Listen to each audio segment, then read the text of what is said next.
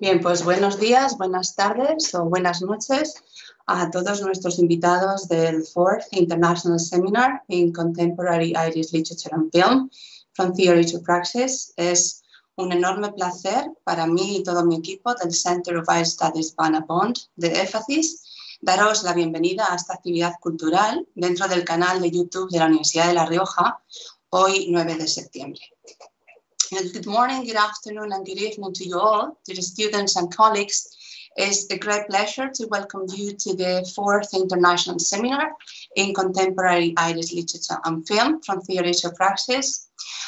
This is a new addition to the Center of Irish Studies Banna activities which have been celebrated at the University of La Rioja since 2017.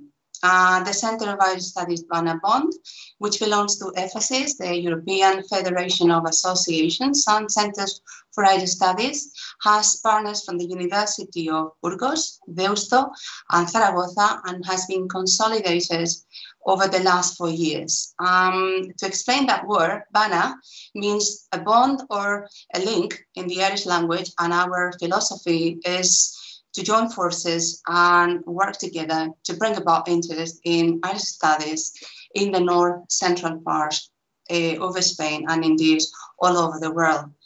There are a number of entities without whose support the present seminar could not be organized, and I would like to thank the following partners for their invaluable collaboration in sponsoring this event. I will start by thanking Vicerrectorado de Estudiantes, Santander Universidades, and Escuela de Máster y Doctorado, EMIDUR, at the University of La Rioja for their generous funding. Also, our heartfelt gratitude goes to the Seminario Permanente Carmelo Cuchillos and the research group GREE from the Department of Modern Languages at the University of La Rioja. I would like to thank IFA, EFACIS, and the Irish Embassy for their constant support of our activities as well. So thank you much to all of you for helping us to make this 4th International Seminar a memorable event.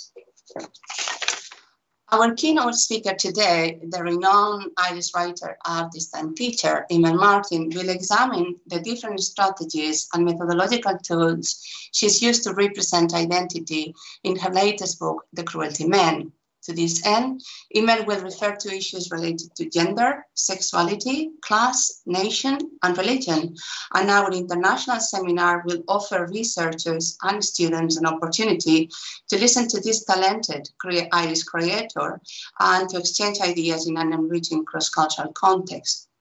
There will be a Q&A with Emer Martin after her reading and workshops. So those of you who are interested in asking her questions and join us with a Google account will be able to write your questions on the chat, and I will be very pleased to ask them on your behalf after her reading. Emer, it's a great pleasure and honor to introduce you today. Thank you very, very much for accepting my invitation to be a keynote speaker at the 4th International Seminar. Let me say that Emer Martin lives between the depths of Silicon Valley, California, and the jungles of County Meath, Ireland, and she's produced a strikingly diverse range of work: novels, poems, literary journalism, paintings, and short films. Her first novel, Breakfast in Babylon, won Book of the Year in 1996 at the prestigious Listowel Writers' Week in her native Ireland. And this novel and her next, More Bread or I'll Appear, published in 1999, were published internationally and widely acclaimed. A year later, she was awarded a Guggenheim Fellowship, and her third novel, Baby Zero, was published in the UK and Ireland in March in 2007 by Dingle and released in the US in 2014 by Romish. Romish is an artist-led publishing cooperative run by artists for artists and based between California, New York, and Ireland. And Romish was founded by Emer Martin in 2012, and through it she's published 3 children's books, The Pig Who Danced, Why is the Moon Following Me, and also Puka Halloween book. Emer Martin completed 3 short films, the last one entitled Unaccompanied, and she produced Irving Welsh' The Story debut Nuts in 2007. Her latest novel, The Cruelty Men, was nominated for the Kerry Group Irish Novel of the Year in 2018 and was shortlisted for Irish Novel of the Year in 2019.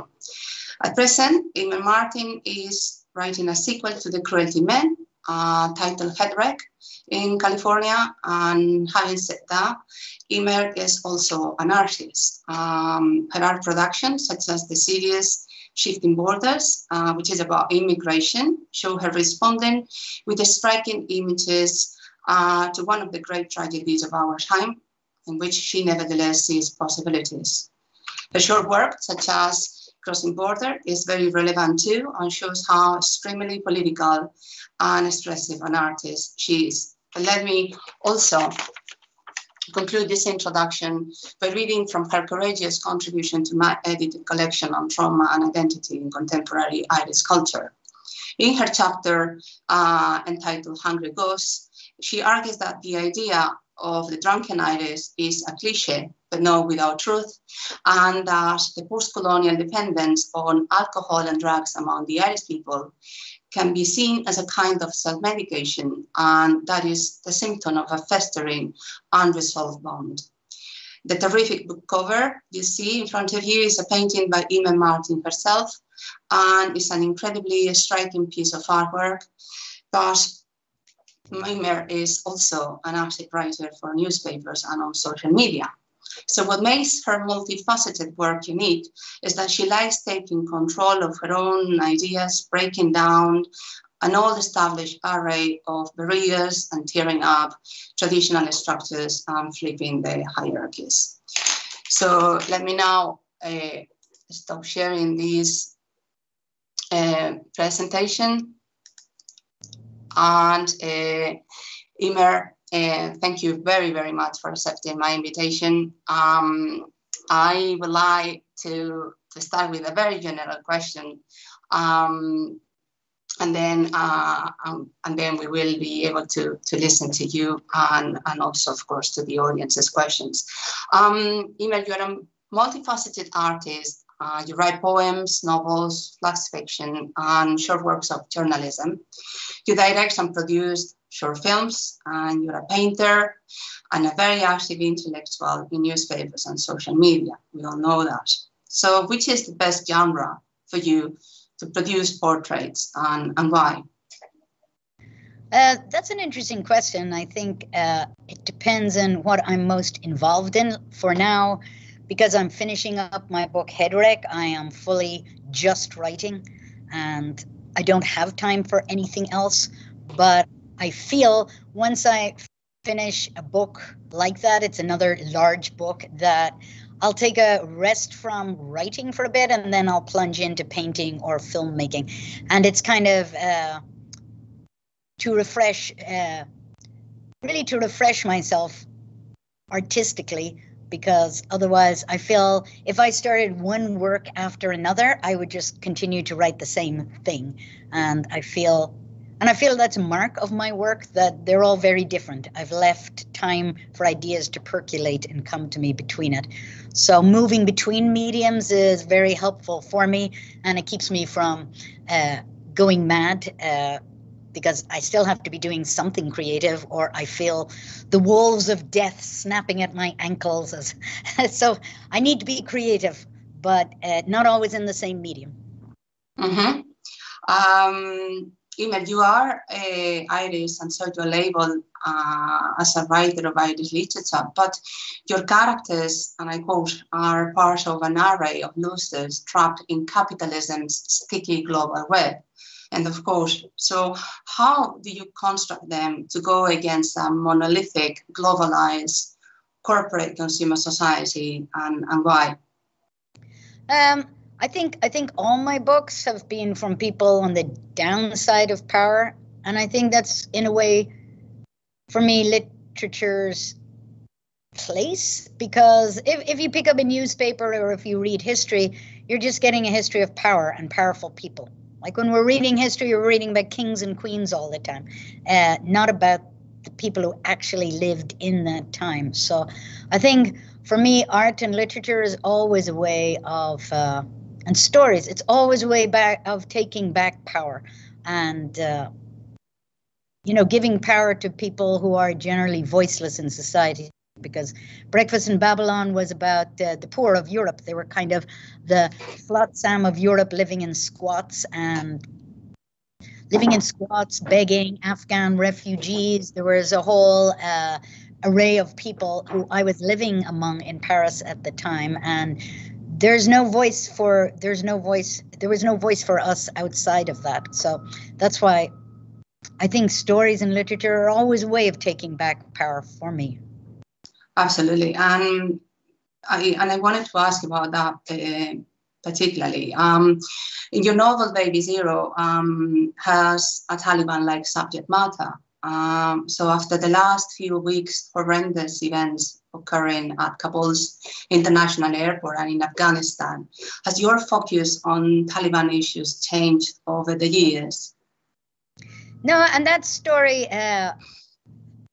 I was almost naive when I sat down to write Baby Zero, because I was I had been reading about the takeover by the Taliban in Afghanistan, but I didn't want to just set it there. I'd also been, my partner for many years is Persian, so I had been living in the Iranian community a lot. In fact, I know far more Iranians in California than I do Irish people. So I was watching the Eastern and Western and the clash, so-called clash of cultures. And so I was very much steeped in that and steeped in the Iranian community, but yet I didn't want to write just about Iran either. So it was a sort of idea of some nebulous place in the world that gets taken over by an ultra-fundamentalist regime.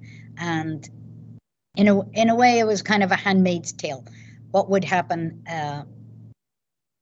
if a group, Taliban-like group, take over? What happens to women, basically? And my concern for women. And interestingly enough, people later said, I had emails about it saying, oh, now that ISIS has taken over, Baby Zero is even more relevant, because ISIS had taken over whole pockets, and what was happening to women in those regions was really horrendous and disturbing. And so again, that was the voice to the voiceless of women being taken over by fundamentalism, which, you know, as an Irish person, I could see that too, because women in the 20th century, Ireland suffered under a very fundamentalist Catholic church. And globally, I think women have suffered under very patriarchal, organized religions. So I think some themes, now that I look at it, some themes kept connecting. Mm-hmm. Let me now introduce your fascinating latest novel, The Cruelty Men, an incredibly varied and unusual novel. The Cruelty Men is the first in a trilogy on migration and feelings of separation within the island of Ireland, seen through multiple narrators, all of them members of two interconnected families, the O'Connells and the Lyons, across 3 generations. So the story runs through the generations, not by bloodlines, but by storylines, and those who can carry the stories, pass them down, are the narrators. So in other words, storytelling helps them to connect not only to each other, but also with their ancestors and Irish identity. And in The Cruelty Men, this world of fantasy and myth is closely intertwined with another one, that of the Cruelty Men, which is haunting and very real because it conditions the characters' daily lives and future in tragic ways. So, Emer, we are keen to hear your work, thoughts and ideas, and the floor is yours. Okay, thank you. So I appreciate all that in-depth introduction, and The Cruelty Men, it came to me when I was actually, again, when I was, I was actually commissioned by Noel Campbell Sharp to go down to Kilrillig Artist Retreat and paint a series of painting on the folk tales of Sean O'Connell. And Sean O'Connell had been a man who spoke no English down in Kerry, and he could not read or write, but he kept all the stories, all the folk tales in his head, and they were gathered by Seamus O'Dularga from UCD, went down and gathered all these folk tales really before he died. And what these folk tales symbolized to me, and they're woven throughout the book, is that, again, folk tales are really like the history of our dreams. They're outside of the main history of the country. They're, again, not about the kings and queens and not about the powerful. Folk tales really, they were outside church and state. They were literally passed down orally. They weren't written down. They were passed down orally by people, by the poor peasants, the people who lived outside of a literate society. So what's contained in them, I think, is very explosive because it's a different way of thinking from church and state. So one of the old ideas in folk tales in Ireland is the idea of the hag, and the hag is the symbol of the land. This sort of wizened, repulsive old woman. Nobody wants to be the hag, but we all become the hag, and the land itself is the hag, is the ancient old woman. And I think in many cultures, land is feminine, right? Mother Nature, which is something that was taken away by patriarchal religions where God is a sky god creating everything. But in the old religions, in the old folk tales, land is a woman, the creator is a woman. So I'm going to read the very beginning of it, and this is the voice of the hag, and I wanted to give the land itself the voice because I was inspired even by the new environmental movements that are trying to give the land a legal standing and try and sue on behalf of the land in our society to actually give the land legality and a voice. So here is the hag. She's the actual voice of Ireland itself, and she definitely has a voice in the story. As a spider, I pluck off my long legs until one by one, reaching the last two, I hesitate and become human. I am the hag. I am Ireland. I was here before you, and I was already old when you came. I was lonely and I let you come into me. My hair is a long, strong, ropey grey. My skin is crumpled and cracked. From my anus, I drop the rocks that form the shore. I pinched the hills into small shapes. I sat into the mountains, buckling with ferocious cramps, letting rivers spring from my monthly blood. And as they ran clear, the last traces of this blood turned the hook-jawed silver salmon red. By the time you arrived, my sisters were already dead, one of them killed by the bull. By the sea alone, I was shaper. I spat out hawks and scald crows as I danced to keep warm. The moon was wider then, easier to jump onto. I don't make those moon landings anymore, a bird whose nest has been touched by human hands. I never returned to that nest. I'm not ashamed to say I was lonely here, waiting for no one by the edge of the long frozen world, a second freezing. I scraped my nails along the edge of the land and made cliffs. Giant deer got tangled in my guts. My tears pollinated the island's thawing interior. I screamed out wolves who darted, predatory, grey in forests, then sleeping. I whimpered foxes who left sea onion outside their dens to keep the wolves away. From the moment I saw you rowing down the horizon, I put my fingers out to still the sea for your tiny vessels. The crags of my fingers left a granite trace. You left your boats behind and entered my forests. The trees accepted you. You felt you were home. My world had been a world. The trees were treeing, the birds were birding, the rivers were rivering, the pink salmon sacred always with the knowledge of return were salmoning. Everything was in dance. You came. You marked it out with those static false nouns. You were wrong about that too.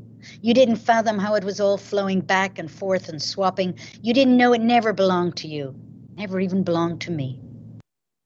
A time of great change is coming.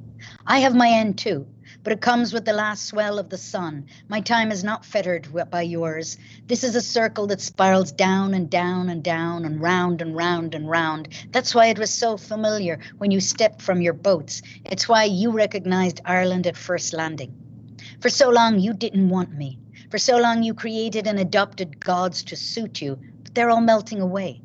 What did you end up saying about me is forcommon cailleach. The affection of a hag is a cold thing, and that's the truth. Did you know before this I was something else? Unlike you, I did not shift my shape from noisy ape. I was quiet as a spider. Look at all I wove. I am spider no longer. You turned away from me, and you've said things about me and told stories full of lies. Over a teardrop of time, you did what I thought you couldn't. In the end, within a mere 10,000 years, you had broken my insect heart. The change is coming.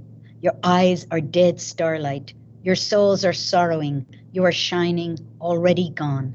To hell with you. I'll still be here on the gray edge of the Atlantic when you are done. So that's the voice of the hag, the voice of Ireland herself. And I think in a way I'm showing the hag as the creator of everything and the land who only dies when the sun dies.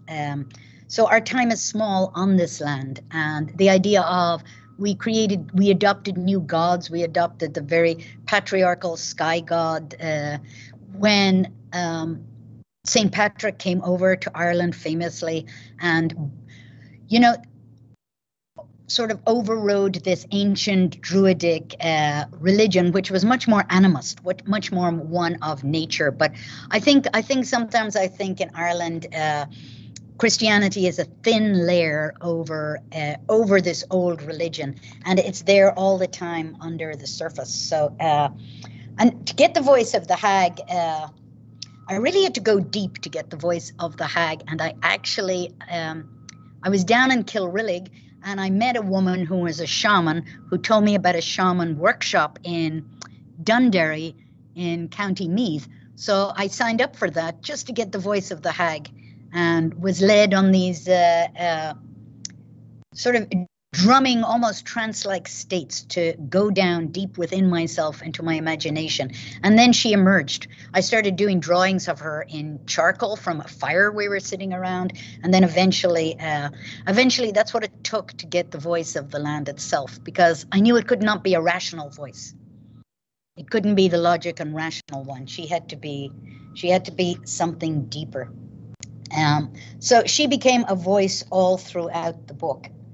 And I think another voice I'd like to talk about is Porrick. And Porrick is he's the fairy child. So in old Irish myth, we would say a child was swapped by the fairies if they began behaving oddly or differently.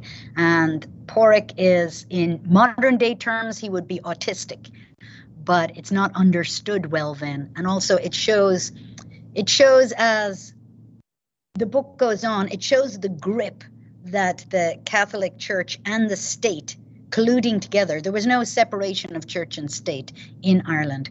It was written into our constitution fatally that we were a Catholic country. I always think it's a bad idea to do that. And it was also written in that women were mothers and their place was really within the home. So all of that was written into the very beginnings of the Irish Republic by De Valera and Archbishop McQuaid. So it was church and state really deciding the fate of women and children at that stage. And women and children had very little importance in the 20th century, and they suffered hugely as a result. So Porrick's voice also is a very fractured, poetic voice, because I was trying to capture something of how his mind didn't work in linear logic ways. So he has a very deep relationship with the hag, and he also has a deep relationship with the stories Mary, because Mary is one of the storytellers, has told him all the stories. So he has internalized all the stories. And one story is about Balor, who is an ancient Irish figure who had this huge eye that would be brought out of the battlefield. And if you were seen by Balor's eye, you would die. So here's Porrick, and he has been institutionalized as in the 1950s, 1% of Irish people were in institutions, and these were all run by the church and the state, colluding together. So here's Porrick's voice, Balor's eye. Balor's eye is giant murder and kept closed, only to be opened on the battlefield. Weapon eye. It takes 4 big, strong men to open it. The eyelid has a rope woven into it. The grunting, sweating men grab the pulleys and hoist it open. Heave-ho! Death is not in the eye, but in those seen. Hiding from their gaze in the trees, trees weep, shedding, breathing, budding, sing, blossoming, all hiding from the cruelty man, his snatching death eye. But now there is nowhere safe to hollow hide under the gaze.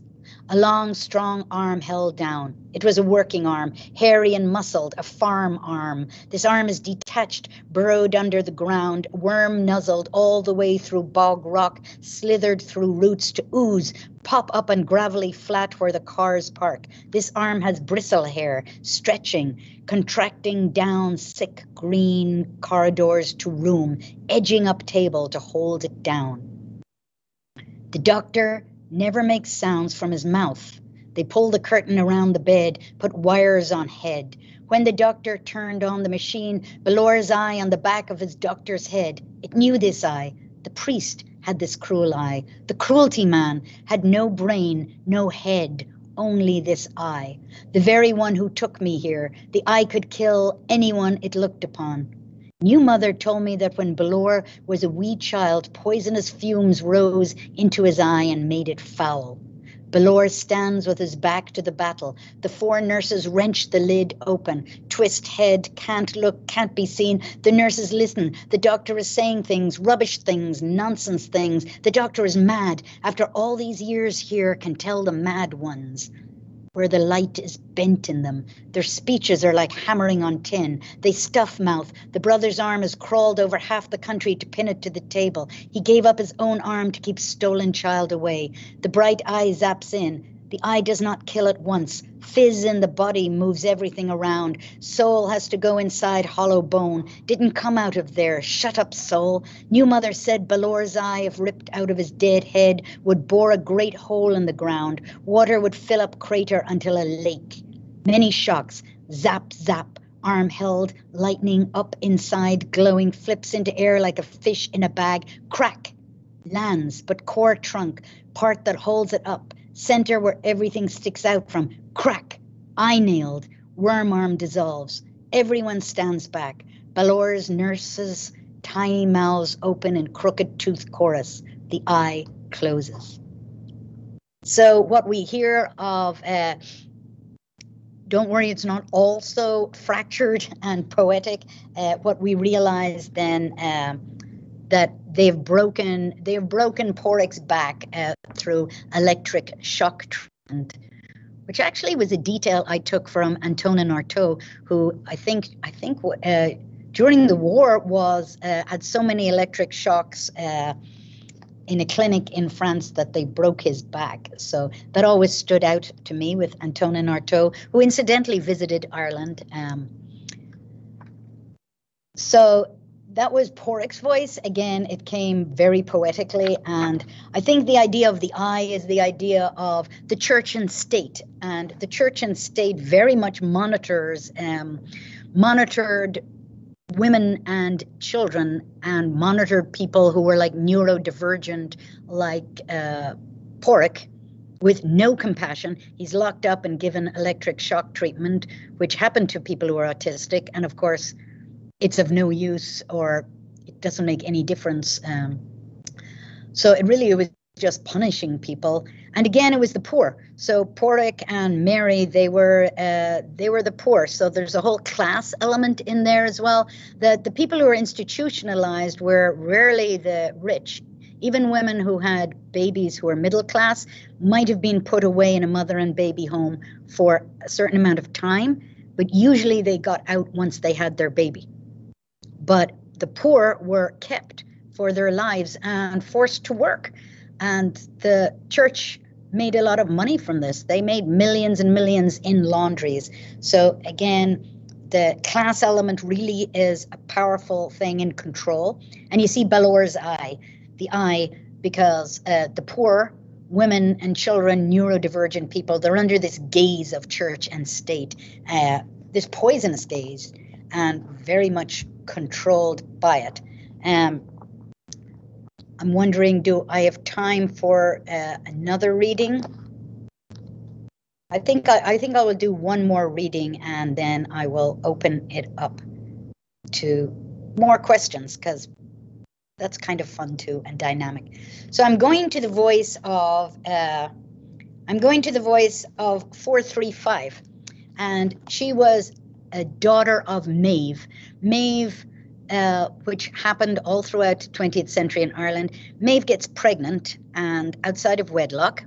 And Maeve is a highly sexual woman, and of course is terribly punished for this in Ireland in the 1950s, because sex really, in the idea of the Catholic Church, was sex is for procreation, not for pleasure, but for procreation.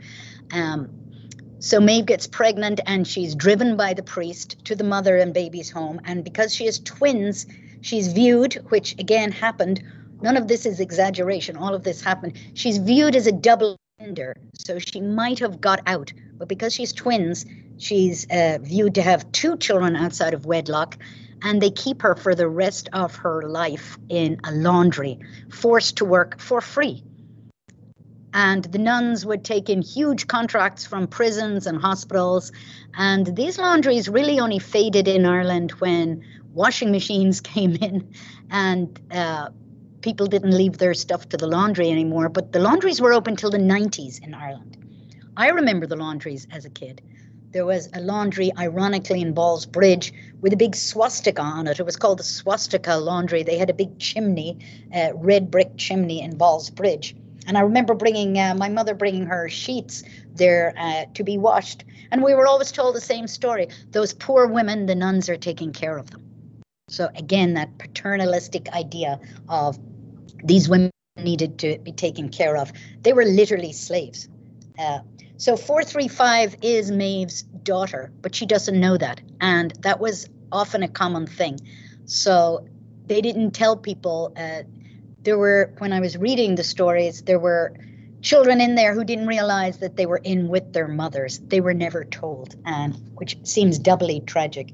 So 435 would have longed for her mother and for love, and Maeve would have longed for her children to take care of, but they were never told.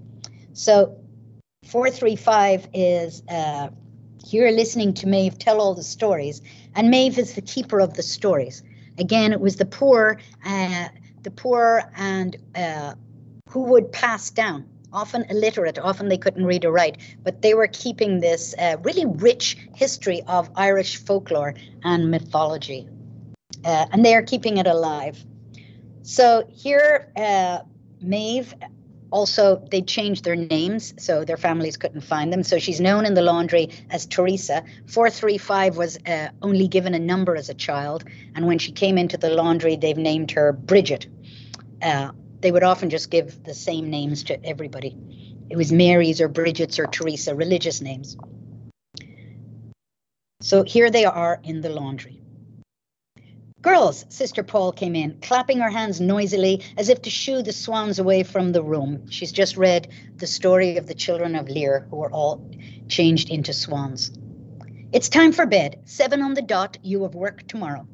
We all groaned as she shut out the light and sat at her place, taking out her rosary and beginning to say prayers loudly. They had nuns do shifts as we slept to keep us under guard, though it was only really Teresa who would have bolted. Many's a time I thought of running away, but since I'd never so much as even seen the outside world or talked to anyone who wasn't a nun or one of their captors, I didn't know what would happen to me if I ever got out. I'd never even really seen money, let alone how to use it to get food. Teresa whispered to the little poet. I was raised on a mountain, you know, on Bullis Head, Kilrillig, Ballinaskelligs, in the barony of Ivra in County Kerry. I grew up on a farm of Meath, then I was cursed. 300 years in the mother and baby home, 300 years in the big house in Mullingar, and now 300 years as a Magdalene. My time is almost up. I can feel it coming to an end. This ordeal is over. Come with me next time, little poet. Do you want to become like Bright over there? She's been here so long. Walked through a tunnel from the orphanage, through the church, and a tunnel to this laundry. She wouldn't know what to do with no walls around her, with no doors locking her in. I'm going to go next week when the trucks come in the back from the hospitals. I'm going to get in them and hide. I was jealous she was talking to the little poet, for when I came, she had taken me under her wing. I felt like she was our big sister. So this is what it was like to be on the Sea of Moyle under Fionnuala's wing. She asked me to come with her many times, but I was too scared. I was the girl at the end of the dormitory, lying here without so much of a chance of a dream to come into me in the night. For what could I dream of but the washing coming in with blood and shite on it? What dreams come into the dark house at the end of the lane with broken windows and a smokeless chimney? They call me Bright, but my lights were out, so they were. The next night, the little poet was crying in her bed, and Teresa snuck into the bed beside her, and I heard her whisper, "My Alsagotia, my great wee Gersha, you're the best girl in the whole wide world." She stopped and said, "That's what my sister Mary used to say to me when my daddy left us and never came back." So help me God. I was so frightened that she'd take the little poet with her and never come back to me, that I told the nuns of her escape plan the next morning. Didn't she get a beating for it that made us all weep and cry and made me get sick again so they'd stop? The nuns told her it was me who ratted her out, so she never spoke to me again after that. But I could still listen to her stories, so I could. And they watched her like hawks when the laundry trucks came and went, and she still standing with the little poet, lost behind the steam, and the beauty that was never in me would be taken out of both of them in the laundries, and their fires put out, and their lights cut off, till we all slept on our beds under guard, like a whole row of dark, empty houses forgotten by the electricity. But maybe I knew what love is. I knew love is what I'd done to her. Only I could never tell her that was why I'd done it. And knowing I had made sure Teresa would never leave me, I began to close my eyes at night and was finally able to dream. I dreamt of the big wooden door unlocking and swinging open. I dreamt I left these pale green walls. I came out and floated into the cool air and saw a green country beneath me with shining green fields and tall green trees. And I saw the cruelty men in brown shirts like insects teeming through the country, their heads darting left and right, and all the children burrowing underground to hide. I was nothing, so I was, and they did not see me. So that's the voice of 435, and 435's story really came when there was a lot of talk in Ireland about, we were suddenly finding out about what happened in all these industrial schools and Magdalen laundries and mother and baby homes. And I went and I got the report. You could go to the Irish Parliament, the Oireachtas, and I picked up the report because they had done the Murphy and the Ryan report, and I read through them. So nothing in this book is actually an exaggeration. All these stories, if anything, I had to tone it down because it was so relentless. When I read those reports, when I read those reports, I thought I'll never walk into a church again. And it was both church and state colluding together, really to suppress women, children, and the poor. You know, it was a real punishment on all of those counts. So that's a taste of the book and sort of a taste of how I got my characters in different ways. So I'd like to open it up for a few questions, if we may. Thank you, Emer. So let me clap and congratulate you for wonderful reading and for congratulate you for a huge research into what happened to Ireland in those times. The book is a real, as Simon well said, a moral history of those times, and is a book to read and reread and to learn so much about Irish history, a history of heart and shame and trauma. And I will wait until some of our members of the audience write down some questions, because there is a Q&A time for Emer. So when this occurs, let me ask about the idea of community. I think it seems to me that the idea of community is very strong in the book, and I was wondering if you could expand on this issue. So you do focus on characters in particular, but it seems to me that the sense of community is very, very strong. And I was wondering why you wanted to convey that idea in the book. Yeah, and I think community, again, is it's very important. It's how we survive history through our communities, because history is brutal in every country, right?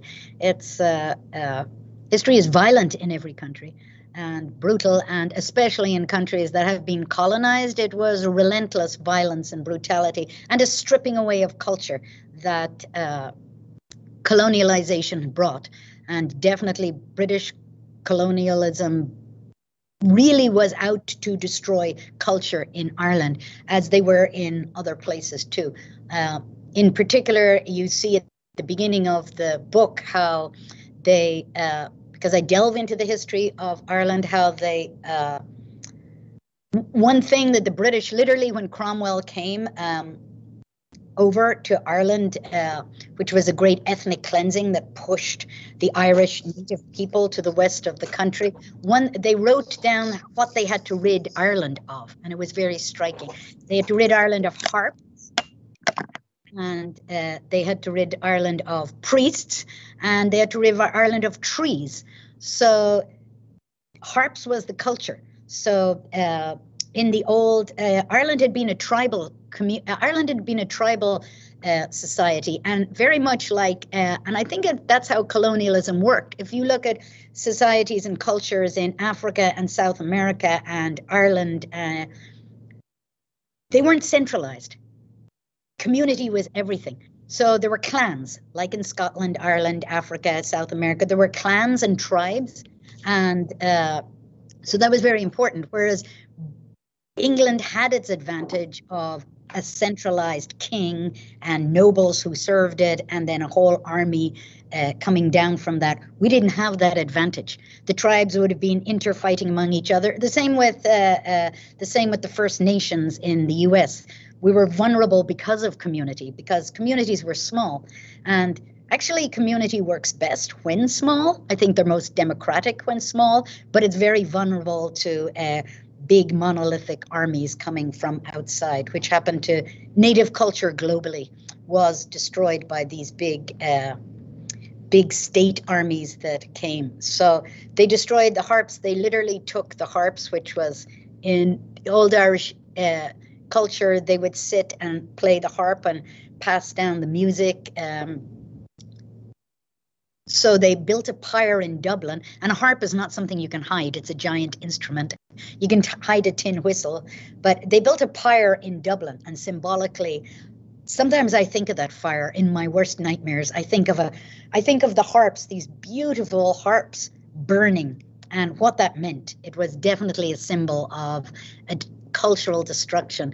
They wanted to destroy the religion, the priests. Ireland was Catholic, and the whole Reformation movement was going on in Europe.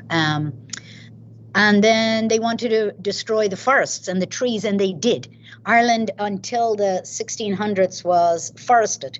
And I think a lot of Europe, it would be really interesting to look at the history of the world through a history of forests. If the trees wrote history, they would also tell a history of colonization and destruction. I would love to see that history of trees all through Europe, right? Because we were forested. Europe was forested, Ireland was forested, and it was a deliberate destruction of nature as well. In fact, and ironically, they deforested Ireland because the native Irish used to hide out in the forests. And they were called the Tories, which means the fleeing ones, the Tories. And the British, which most British people don't know, that the Tory party actually got their name from there because it was an insult. And really? Yes, they insulted the party by calling them the Tories, and the Tory party is actually called after an old Irish word of the people hiding out in the forest. So I always thought that was really interesting. So and you see that nature in the book. There's that's why I give the voice to the land and the hag, because the land is literally depleted by colonialism, and so much of culture is lost through you bring in a kind of Romanized, which England was, right? It was a Roman culture. It brings in its Roman laws. And Ireland had the old Brehon laws, so it had a tribal society, old Brehon laws, where women had a lot more power. There were 11 kind of marriages, and you could renew your marriage every February if you wanted to or not. And you could see the reasons women could decide not to renew a marriage if the man wasn't performing in bed. So could you imagine that? I'm just having a look at your poster behind you. Is Viva la Mujer. There you go. There you go. Which is great. No, and I also think that you are very much yourself a member of our community. You describe yourself as a member of our community in many of your writings and short work. So while we get some of questions from the public, let me ask you another one on the cruelty men. You've been talking about children, and you've been talking about outsiders. So in your novel, your poor characters' lack of resources, love and education from an early age, and their experience of abuse of power, violence, psychological manipulation, extreme poverty, and discrimination due to ethnicity, class, and gender provoke an ongoing sense of inferiority in the youngest, whose, to me, self-loathing affects their ability to love and be loved in very tragic ways. So here you show sympathy for Irish children and for outsiders. I would like to ask you if you felt that you needed to talk about this in a new century, and why. So could you just frame that again? I needed to talk. I was listening very intensely, but well, I was just describing the consequences of these poor Irish children upbringing, and also of your characters, those who are outsiders. So just talking about the effects of this abuse of power, violence, psychological manipulation, and extreme poverty, basically due to ethnicity, class, and gender. So I was wondering, I mean, you show sympathy for these Irish children and for outsiders. So I was wondering whether you felt that you needed to talk about these issues in a new century, and why. So I think one of the things that struck me was when I read all the reports was that, and when people were calling into the radio and telling their story, was one of the most damaging things they would say was not the abuse or the beatings, and even the sexual abuse wasn't the most damaging things. The most damaging thing was this shame instilled in people by institutions, and shame in just being a woman, or shame in being poor, that shame in not having the power. And the way that when people got, even when people broke away and got free from that, another thing that they carried was that nobody believed them. Nobody believed them. There was no, they had no voice in the society, because people had got out of these places and were saying what was happening, but nobody was listening. And I see echoes of that now in a new century of Ireland. I'm looking at direct provision, and I think you've talked to it before about this hostel life, that great story about. And when I was reading this hostel life, I was thinking these are very similar stories, that here we go again in a new century in Ireland, and we're still institutionalizing people on the downside of power. We're still putting them in institutions. Have we learned nothing? And we're still stripping them of power, stripping them of voice, and, making, and the same stories were told, say, by asylum seekers in Ireland, this sense of shame at not being allowed being part of society, but put away. So that struck me, that here we go now, but it's an ethnicity now, right? It's refugees, it's people coming in. And that was very disturbing to me, the lack of awareness in modern Ireland of what have we learned from our institutionalization, that we're continuing it in these huge centers that we're pushing refugees in and institutionalizing their whole lives. They're not allowed out in the society and work. There are such similarities to laundries and institutions that went on before. It was just very striking. Here we are, 2021, with direct provision in Ireland. And again, the powerless people coming from vulnerable people. And this is how our state is treating them. So where are the, and I know a lot of people are fighting against that now. So I hope, I hope come to that new awareness. Let me ask you another question about these institutionalized these institutions and regarding women. It's about your character's representation in the cruelty men. Today, more and more people are talking about women suffering from machismo, the phallocracy, sexual aggression, and feminicide. And in the cruelty men, you illustrate in detail the roots of trauma and you reflect the incredible resilience of women at home, as servants of other families, and in institutional centers. So, Emer, what were you seeking to say by addressing these issues in your fiction? Probably many of the issues you have already just commented on.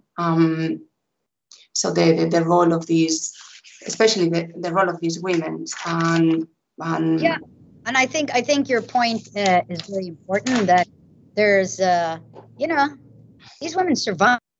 They're still there, and the resilience. It's not.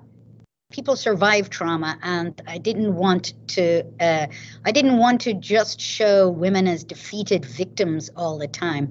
I wanted to show how they survived, and I think they survived. And I think your book of essays deals with that, of how do we survive trauma, right? We survive trauma by having voice, right?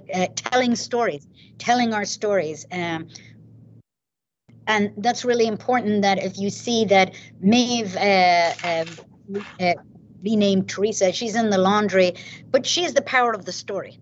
She is carrying the culture within her. So, and she is being listened to by the people there, and that gives her power.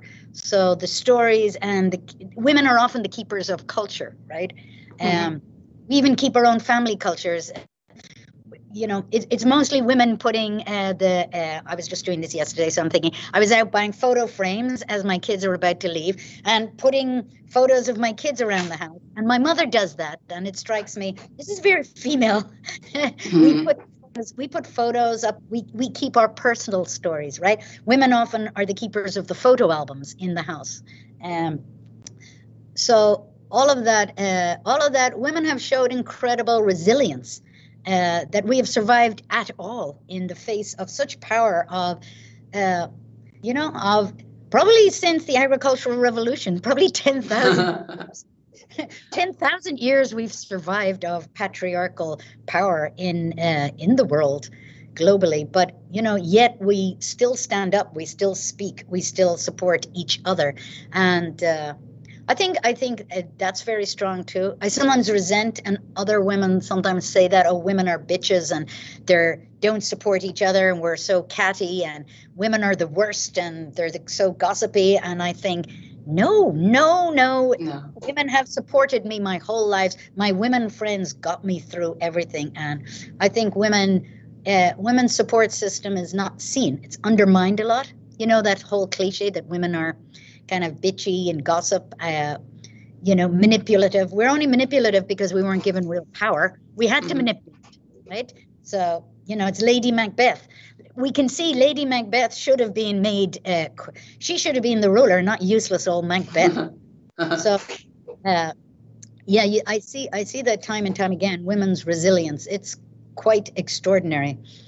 And I think men are afraid of women's power, because you see, you know, if you give powers, we will take over the universities. And of course you will. Of course we will. Let me ask you about one of your resilient woman characters. Obviously, I'm talking about Maeve. So who is one of the most significant female narrators, or male narrators like Ignatius. They not only describe their sexual likes and impulses openly, but also have a gift for discerning homosexual and repressed desires in other characters, like Patsy or Sean. So on many occasions, you use rhetoric of inquiry to question sexuality as a reproductive measure or as a source of praised lack of self-realization, their frustrations, and even cruel attitudes. So what is your intention with this discussion of sexuality in the novel? Well, there are characters who are, Sean becomes a priest, but you know, he's gay, but he can never do anything about it. He doesn't even admit it to himself. It's part of his self-loathing, really, that he doesn't know what to do with it, because here he is a priest, and Ignatius spots this. Ignatius knows this, and Ignatius also is bisexual. And then Patsy is gay, but like the you know, most bachelor Irish farmers, has no place. There's no place for him in the society, and those characters have to live repressed. They can't live their true selves, because if sexuality is controlled by a church and state, and the only emphasis is on reproduction, so women are controlled because they're they have the children, so they're not allowed to have sex for pleasure outside this contract, this marital contract of church and state together, that it's saying reproduction has to be controlled, women have to be controlled, but also, where does that leave people who have sex for pleasure? Where does that leave gay people? There is no place for them in that society. So, you know, and the damage that does, talk about self-loathing, and, you know, Sean ends up killing himself. That's certainly a part in my head of how he can't come to terms with himself and his own sexuality. He's stuck in this place, and you know, that the immense damage that was done throughout centuries, really, for people who live outside the, you know, this very strict binary, which is ridiculous, right? There's men here, women here, and nothing in between. That, yeah, the binary has done a lot of damage. Another method of control. Absolutely. Let me now, because there are no questions yet, so hopefully some of them will write down some questions. I was going to ask about your superb literary treatment of the characters' psychology and personal growth. To me, The Cruelty Men reveals an encyclopedic knowledge of its history, culture, and folklore. It is also a powerful indictment of the dynamics of power in social constructions based on gender, race, and class issues, and their, you mentioned, patriarchal systems of thought and Irish Catholic institutions. Do you believe that the writer has a mediating role in society? And if so, could you tell me about the critique that you carry out in The Cruelty Men regarding all these issues, and yourself as a mediating? Yes, and that's very interesting, because I mean, Oscar Wilde, one of my heroes, the great Irish writer, he said, all art is useless. You know, he was an aesthete, art for art's sake. And I appreciate that. And I appreciate art as just a thing of beauty. And I think that certainly has its place. But it's not how I approach art personally. I'm not saying every writer should, But for me, there is a drive to give voice to the voiceless. So yes, I'm always. I think I'm full of rage. I think I'm angry. Mm-hmm. Mm-hmm. I see how history plays out, and I want to give back the voice to those people who were resilient, who did survive history, and and the voice for, Sean O'Connell, the storyteller who sat on the edge of Ireland. To me, it breaks my heart that when those old people died, as they did in the west of Ireland, a whole world of knowledge went with them. Lights went out at the edge of Europe that took so much knowledge with them that wasn't really protected or honored or valued. And so when I write, even bringing the folk tales back was me trying to bring the stories back into the culture, make them relevant again, show these are important. These are, we can't just be TikToking our lives away, that's fun too. And, putting up our dinners on Instagram and all of that. What are we left with? If we're going to lose our ancient culture? I think there's much to protect in a globalized, consumerist, capitalist society. We do lose a lot in that. So when I write, I think I do. The voices come through the characters, and it's not that I sit down to go, I'm going to critique the power of church and state in Ireland in the 20th century, and I'm going to write about gender, and I'm not saying that that's what I sit down to write, but I think it just naturally comes from what I feel is important. Mm-hmm. And Emer, please tell me something about your next book. How does it relate to the previous ones? And when do you think it will be out, and what are you going to do next? So when I wrote this book, it was gigantic. It was, I think, it was about 1,100 pages. It was over 1,000 pages. So obviously I thought, so The Cruelty Man, I was kind of a part of that book. I took out of that book in order to get it published.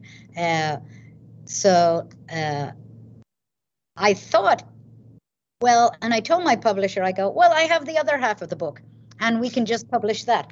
So, but then I read the other half of the book and I thought, now I want it to stand alone without The Cruelty Man. So it is a sequel. The Cruelty Man stops in 1968. It's the summer of love. The Beatles are singing All You Need Is Love. And Ignatius is on the bridge. He's very tellingly on Essex Bridge. Essex was an old Irish. He was a British conqueror of Ireland. So there he is. It's kind of a bridge. There's no accident. The last chapter takes place on a bridge. And Mary, from the sort of middle class, comfortable part of Ireland, is meeting Ignatius from the poor part of Ireland. Classes are coming together, worlds are coming together. And I think Ignatius ends the book by saying, how can the well-fed ever understand the hungry? So I take the headwick comes from Ignatius's children.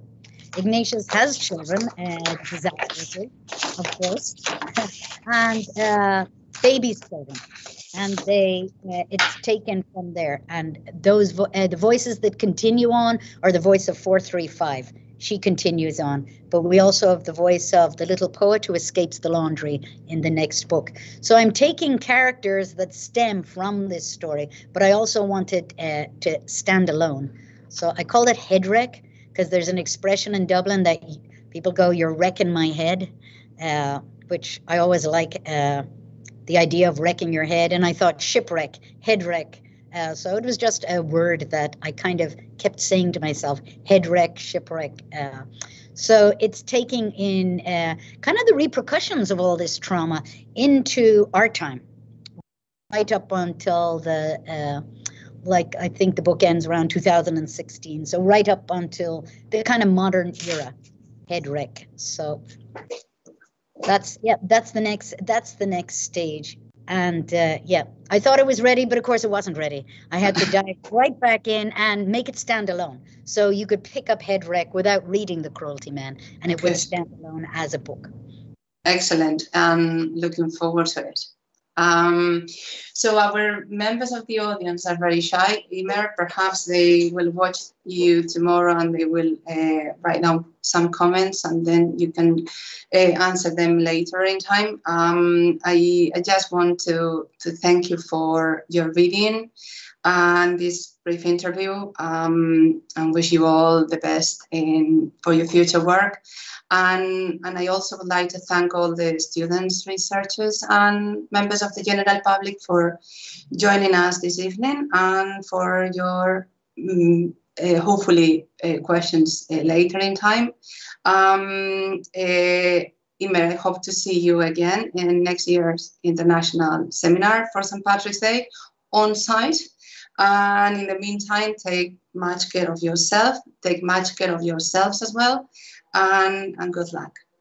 Okay, and I'd like to say thank you as well, and thank you for the support of my work. And you're right, this is how we survive. We are a community of people who love stories. So let's keep telling the stories. Thank you, Emer. Bye. Thank you.